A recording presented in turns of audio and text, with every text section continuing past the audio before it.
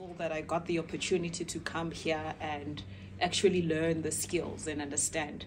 This is definitely outside of my comfort zone.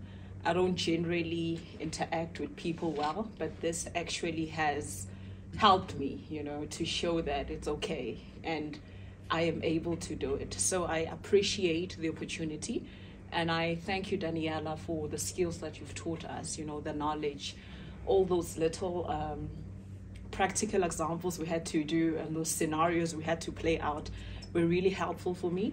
My greatest takeout is just learning what my personality profile is as well.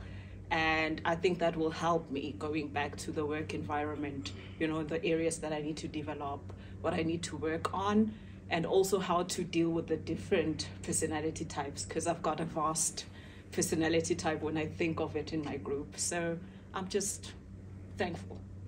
Thank you. Thank you. Yeah.